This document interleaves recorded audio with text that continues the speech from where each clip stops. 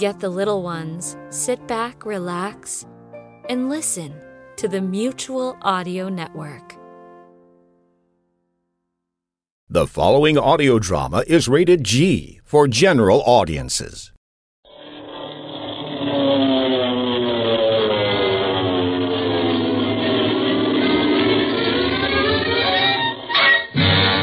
Speed Gibson of the International Secret Police. Ceiling zero, ceiling zero, ceiling zero, ceiling zero,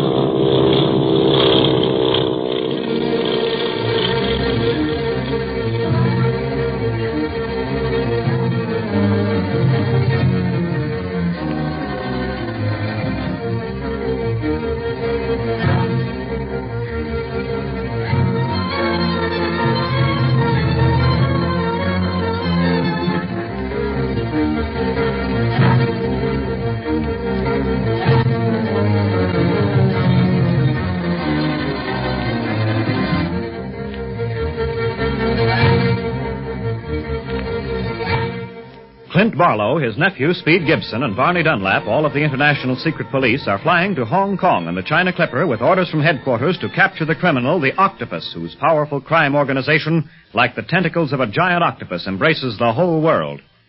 At the moment, our three friends in disguise are halfway to their goal, having just landed at Wake Island. They have already had trouble with spies of their enemy, but do not know that the Octopus has sent a renegade aviator, Splinters, in a fast bullet plane to Wake Island to kidnap Speed Gibson so that Clint will be detracted from his purpose. Meanwhile, a weather report has warned that a typhoon is heading out of Formosan waters. The Clipper passengers have been asked to remain indoors. We find Speed, Clint, and Barney restlessly pacing back and forth in their room at the Clipper Inn. Gee, I wish we didn't have to stay inside. I'd sure like to see that special two-seater plane close. Wonder who it belongs to. Yeah, I wonder too, Speed. I don't like the looks of her. What do you mean, Clint? Now, it's very unusual for any sort of plane to land at Wake Island excepting the Clipper ships. It's too far out. That little plane must have terrific power. I wonder why. Maybe some guy's trying to break another record of some sort. Maybe. I don't like the looks of it right at this time, especially on top of everything else that's happened. You mean the jewel smuggler that tried to break into our room on Honolulu? And also that note from the Octopus that warned everyone at the table to lay off? Yeah, I'm uneasy whenever we're off the Clipper ship. When we're on land, even in mid-ocean, the Octopus has a chance to strike. I'd just like to see him start anything way out here. Well, what courage you have, Grandma. You jumped a mile, Barney. Oh, me nerves are all shot. It's them goony birds, I think, or those other feathered things that moaned. I wish we were in China. Well, don't worry, we soon will be. Remember your disguises now. Who is there, please? Jean and Marcia. Oh, just a second. I hope we didn't disturb you. Just wanted to see if you had gone down to the lobby yet. No, but we will now if you'll guarantee us your company, Miss Winfield. Oh, try and get rid of us. When I asked for your protection until I could deliver Jean to her father in Hong Kong, I really meant it, Mr. Fletcher. And you've been so kind on the trip. I don't know how I can ever repay you. Why, it's a pleasure, ma'am. Down in Texas, there's nothing we like to do better than protect women and children. Well, if you and her are ready to leave the room and go down to the lobby, Monsieur Fletcher, I will lock the door. Oh, sure thing, Mr. Dorsey. Come along, Earl. I'm coming, Pop. There we are. I do not believe anyone can get in the room without our permission. I hope not. Your experience in Honolulu was enough for one trip. I should say so. Mr. Fletcher, all of you, I don't know just how to say this, but ever since Earl rescued Jean from drowning at Waikiki, I've felt as if you three were our only friends. I've already told you that the Octopus has had a sinister influence on my life. I told you that because I trusted you and felt that all three of you are not quite what or who you appear to be. Well, I do not understand what Mademoiselle means. Oh, I'm not saying all this because of idle curiosity. I think you know that. Perhaps I'm trying to warn you. Oh, I don't know. It all sounds so silly when I try to put it into words. But that plane in the lagoon... The bullet plane? Yes. This afternoon, right after we arrived, Jean went down to the beach to look for some more shells. She found some right beside the plane, and while she was collecting them, the aviator came down, not seeing her since he entered the plane from the other side. And he put on his flying helmet, twisted some dials in front of him, and talked into a little round thing, giving some sort of mixed-up letters and numbers. Shortwave radio with earphones concealed in pockets in his flying helmet, just like the United States Navy uses for plane-to-ground communication. Oh, Mademoiselle Jean, now think. Can you recall the letters and numbers he used? No, Mr. Dorsey. But whatever station he was calling was in Hong Kong. Hong Kong? Say, what about... Oh, wait. Isn't that the aviator? There at the other end of the lobby? Yes, that's him. He's watching us. Doesn't look very mysterious to me. Well, maybe we are attaching too much importance to him. Our staring has probably attracted his attention. That's what I think. Look, there's the clipper captain over there. Let's go and ask him about this typhoon we've been hearing so much about and forget that flyer. Very well. Are you coming, Earl? I'd like to stay here and look at this case of shells, rocks, and stuff that have all been taken from this island, Mr. Dorsey. Me too. All right, but be sure and not go outside. Remember the typhoon warnings. Danger signals, Earl. I get it, Mr. Dorsey. Don't worry. And keep an eye on Jean, will you? You bet, Miss Marcia. I wonder if that aviator's really trying to establish a new speed record between Guam and Wake. What do you mean, Earl? Monsieur Dorsey and Pop were asking about him right after we landed. Of course, you know that anybody who lands here is questioned by the authorities to find out why they landed. Because this is one of the government naval bases, and they don't want anyone around who hasn't got a good reason to be here. I don't blame him. This fella had good credentials, all right, but that doesn't mean anything. A criminal always makes sure he's protected that way when he's really up to something. Why, Earl, you talk just like a detective.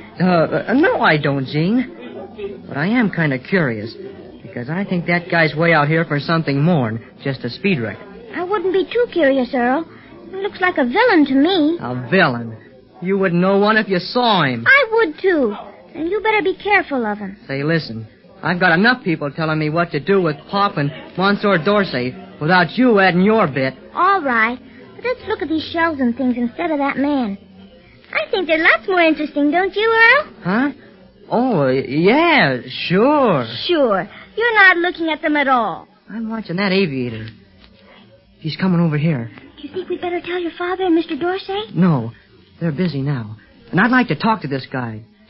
You go look at that map over there or something, will you, Jean? No, I want to hear what you're going to ask him. But, Jean... Is it another mystery? No, it isn't another mystery. Oh, hang around if you want. But let me do the talking. Sure. Hello, kids. Oh, hello. Hello. Saw you two coming off the clipper and was kind of interested in knowing how you liked the trip. Oh, it was swell. Like flying, huh? Yeah, I do some of it myself. You do? How old are you, kid? 15. And I'm 12. Imagine that. Kids your age flying over thousands of miles of water. And what'll you be doing when you get as old as me? What are you doing? Why... Oh, I'm trying to establish a new speed record between Guam and Wake Island. Bet you could. We saw your plane during our landing. Looks plenty fast. Would you like to see it close? Oh, we couldn't do that.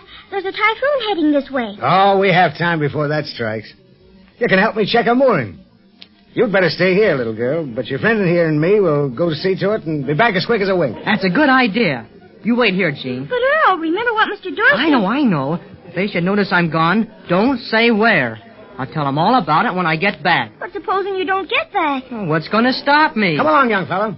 If you want to take a look before the typhoon strikes, come on. Earl, don't go. Please don't go, please.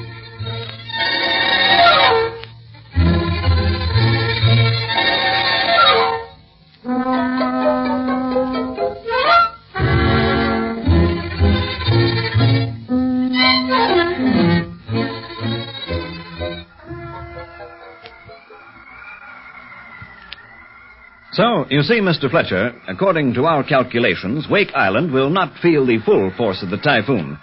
It will pass southwest of us. But for safety's sake, I want all my passengers to remain here in the hotel. Good, that's fine. When do we eat, Captain?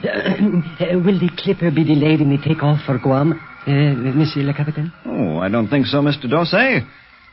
We're in constant communication with Guam, and they say that the typhoon will be surely safely passed by the time we're ready to leave Wake. Well, I guess I'd better be getting back to Jean. She's still over there by that case of rocks and shells. But I don't see your son around anywhere, Mr. Fletcher. Oh, he can't be far off.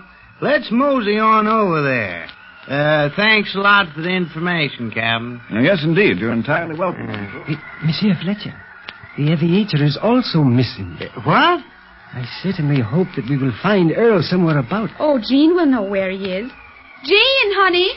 Oh, Marcia, I'm so glad you've come.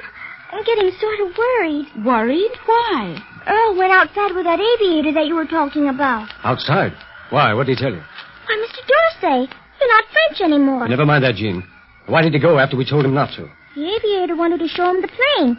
Said he could help him moor it better, too. Oh, well, what's wrong? Come on, let's get out there. We're not too late. Oh, I don't understand, but if Earl's in trouble, shouldn't we ask for help? No, we can't, not yet. Quick, let's get out the door before anyone tries to stop us. Miss Winfield, you wait here with Jean. Hold everything. I'm going to open the door. Oh, if I could only do something to help you. I told Earl not to go. Watch yourself, Barney. Everything that isn't fastened down is apt to go up in the air. Help me shut this door. Can you see anything of speed? No, I can't even see the plane in this wind. Well, come on. We gotta go down for war. Here, link arms with me. We'll have to fight this wind every inch if we expect to get down there. Lean against her. Speed! Speed! Save your breath. He couldn't hear us in this wind. Clint, look! That column of water racing toward us. The typhoon whirlwind. Down on your stomach, Barney. Down flat. It's our only chance.